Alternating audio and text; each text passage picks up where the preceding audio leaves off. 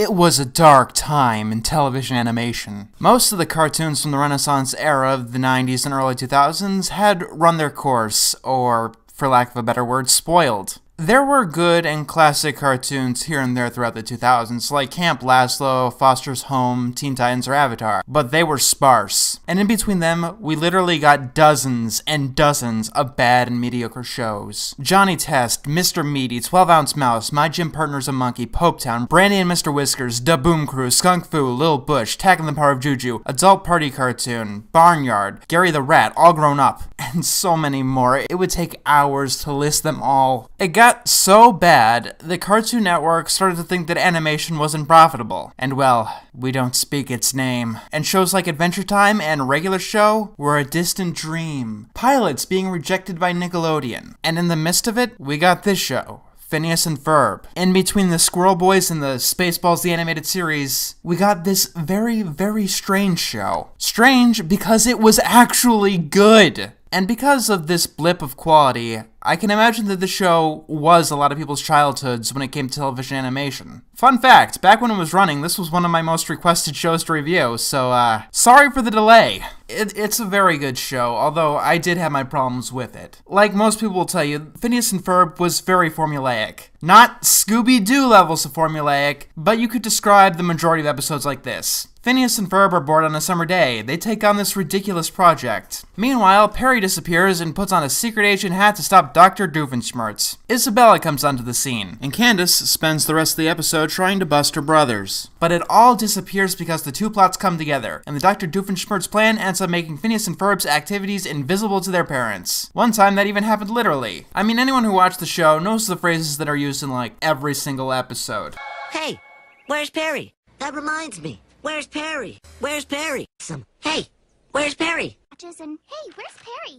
They become quotable memes in their own right. That being said, the show knew when to break down the formula and subvert it, and it really used that to build a few fourth wall jokes that really hit home. But even at the best of times, I couldn't help but think that they hindered the show on some level. I mean, the best episodes of the show break away from the usual plotline entirely, like the one we're going to be talking about today. I mean, for starters, in this episode, Candace is on the same side as Phineas and Ferb, and that almost never happens otherwise. The episode starts with their father forgetting their wedding anniversary, but Candace reminds him. Of course, Phineas and Ferb decide to help.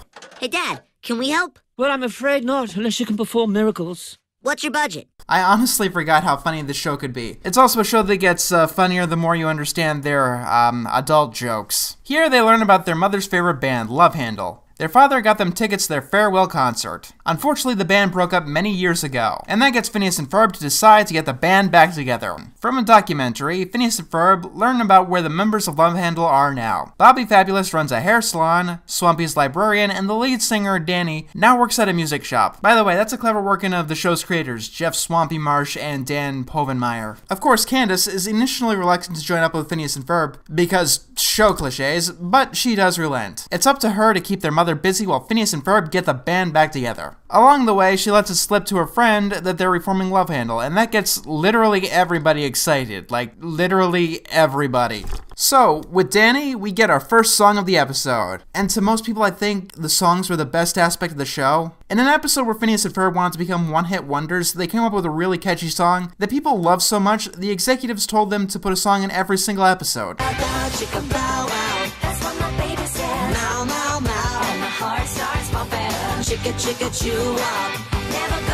Now this could have easily crashed and burned. It wouldn't have been the first show to do something like this. When I was a young lad, my father said to me, Ireland and here and learn some pirate history. But it's always been a risky venture. Gossip that's as juicy as can be.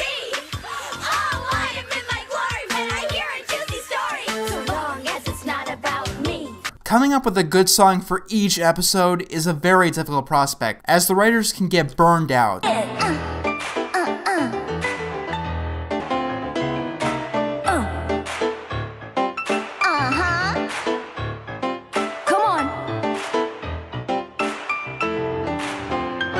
It's good that the creators of the show really liked music. Even ignoring this episode, you could tell that they have a passion for the art. I know she's from another galaxy. I don't know just what she's doing with me. Every episode takes on a new genre of music, and whether you like the songs or not, they have a clear understanding of what's going on behind them. I'm gonna enslave your minds with a predictable melody and uncomplicated rhymes. Then if I ask you to, you'd even change your name to Amy. And the associations with each genre. Each of the songs is an affectionate parody, and I have a hard time of thinking of a genre that they didn't tackle. Everything from pop and techno to things like hip-hop and metal. I can't really think of a single song from the show that I didn't like, even in genres that I normally don't care about. And that's more than I could say for other shows. This song itself goes through multiple genres. It goes through blues and funk and metal and... So what's this? This is psychedelia. It's where the guitar solo came from. No, I mean, what's with all the colors? I have no idea. Sure you don't. I kept learning all the powers my guitar had. I made it go waka waka till it was so good it was bad. Dan is convinced to rejoin the band, but the others don't prove to be so easy, especially because the bass player is their mother's hairdresser, and she's at the place right at that moment. It's amazing how they can keep up the tension with a song, when songs in most cases seem to drop tension, especially songs this catchy. You're the one, yes, you're the star. We need you back on bass guitar. You're fabulous. I'm fabulous. You're fabulous. I'm fabulous. Maybe it's because of all the background gags and small quips. You're the one who sets the bar. The hairdo king, the fashions are. You're fabulous. I'm fabulous. You're fabulous. Oh, I'm fabulous. And the final stop is the library. Apparently, Swampy fell asleep in a metronome factory and lost his sense of rhythm. Despite that, we end up getting the best song in the episode. All these sweet old ladies in this carpet from the 80s. What more could a librarian need? 'Cause I ain't got rhythm. No, I ain't got rhythm. Said I ain't got rhythm. I ain't got rhythm. I don't think he ever lost his sense of rhythm in the first place. I mean, this song was nominated for an Emmy. Then again, 4 songs total from the show had gotten nominated. Sounds like rhythm to I me. ain't got rhythm. Seems like they all agree. Got rhythm. But you're laying down some funky syncopate. Meanwhile, Lawrence's anniversary plan seems to have fallen through. That is until Phineas and Ferb bring the band around, although it immediately seems like they're at each other's throats once again. It gets to the point where it looks like Danny is about to leave. What about your fans? Phineas, I admire your optimism, but besides your dad, be honest, what fans? And it comes together with the final song, which, while the lyrics sound pretty cheesy here and there, it's a perfect summation of how ridiculous this type of music can actually get. We're like a ninja of love, repelling down from above. I can actually imagine this kind of song playing in the 80s. The ending of the episode is very satisfying, and it connects flawlessly to the rest of the episode. In fact, the entire episode flows very well. It's 22 minutes long, but it feels a lot like an 11-minute episode with how everything comes together. And that's not even to mention the subplot, which has also taken a subversion from its normal formula. It starts normally with Perry the Platypus being called away to stop the evil Dr. Doofenshmirtz, but that quickly changes when it doesn't seem to be a domination plot to take over the tri-state area. It deals with the doctor trying to create a birthday party for 16-year-old daughter Vanessa. The problem is that he seems to be hung up on the past and keeps making her little girls' parties. Now, normally, I really hate the dumbass dad trope. I've ranted on this before, and I'm probably going to do it again at some point. It's been an inescapable stereotype since the 90s, and it hasn't been funny since. It tires me in even shows that I've liked, like Gumball. I'm not offended by it, it's just that every single joke with this character type has long been since done. However, I think that this is one of the best portrayals, like Season 2 and 3 Homer Simpson good. And I could definitely forgive this portrayal in particular. I don't know if this is but Dr. Doofenshmirtz seems more earnest than your usual dumbass dad. He actually tries to do good, and his attempts come from a place that you can sympathize with. It puts him on a higher place than, say, Peter Griffin or Glenn Martin, where their attempts come out of complete self-absorption. Having a hard time realizing that your child is growing up is a thing that many real parents struggle with, and it's a very understandable thing for Dr. Doof to do. Not to mention that otherwise he's a bit more intelligent than your typical dumbass dad. Beyond the genius things, he doesn't set himself on fire as much as, say, Homer Simpson. His stories also showcase how good Phineas and Ferb is at showing more relationships than your typical nuclear family. Dr. Doofenshmirtz is divorced. It's not a focus of any particular episode, but you could see how it affects his dynamic with Vanessa and his ex-wife when it does come up. And let's not forget that Phineas and Ferb are actually stepbrothers, which is, or was, unusual for the main cast of the cartoon family. Actually, I think that's still pretty unusual. I didn't talk about the subplot until the end because it really would have harmed the flow of this review. Oddly enough, when the pacing of a plot and subplot are as good as they are here in this episode, it makes it seem very jarring and back and forth to talk about in a review context.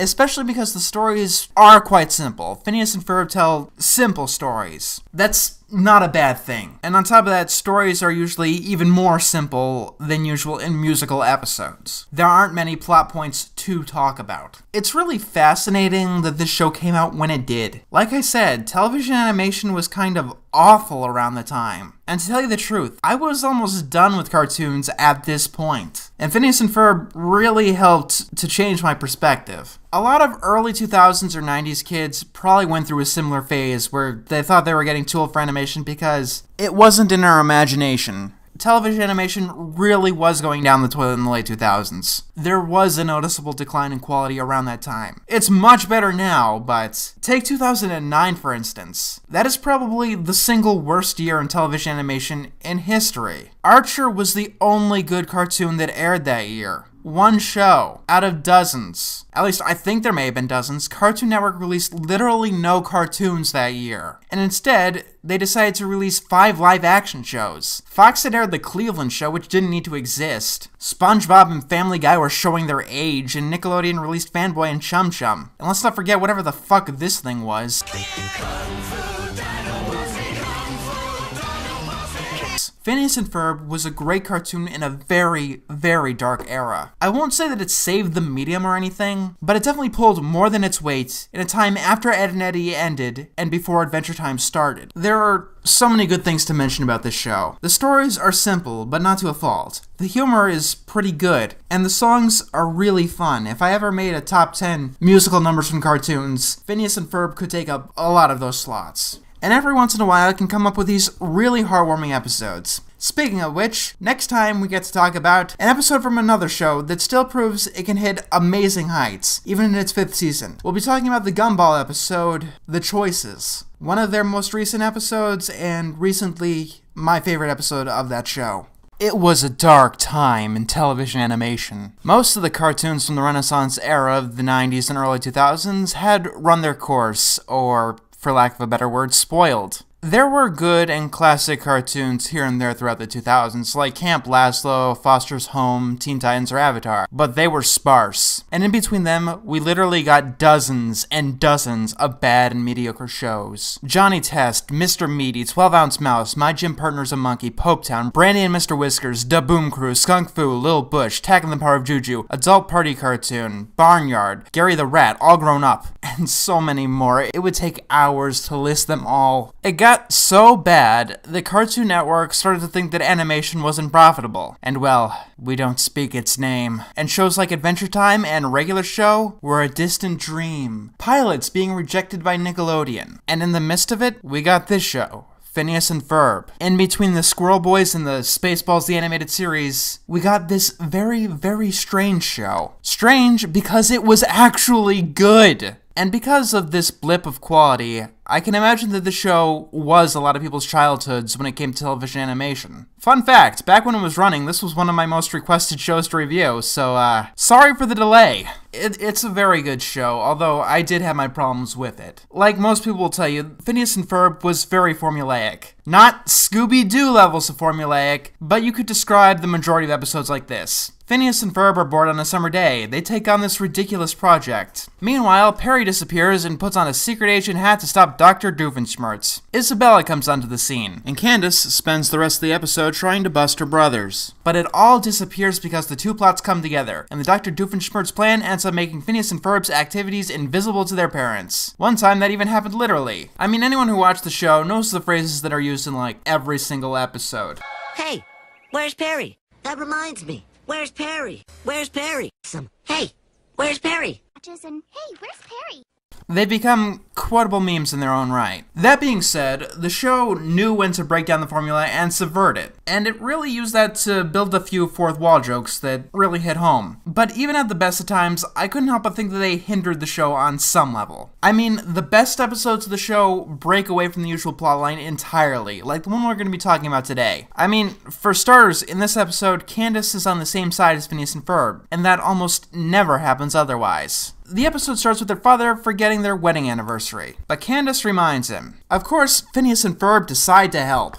Hey, Dad, can we help? Well, I'm afraid not, unless you can perform miracles. What's your budget? I honestly forgot how funny this show could be. It's also a show that gets funnier the more you understand their, adult jokes. Here they learn about their mother's favorite band, Love Handle. Their father got them tickets to their farewell concert. Unfortunately, the band broke up many years ago, and that gets Phineas and Ferb to decide to get the band back together. From a documentary, Phineas and Ferb learn about where the members of Love Handle are now. Bobby Fabulous runs a hair salon, Swampy's librarian, and the lead singer, Danny, now works at a music shop. By the way, that's a clever working of the show's creators, Jeff Swampy Marsh and Dan Povenmire. Of course, Candace is initially reluctant to join up with Phineas and Ferb, because show cliches, but she does relent. It's up to her to keep their mother busy while Phineas and Ferb get the band back together. Along the way, she lets it slip to her friend that they're reforming Love Handle, and that gets literally everybody excited. Like, literally everybody.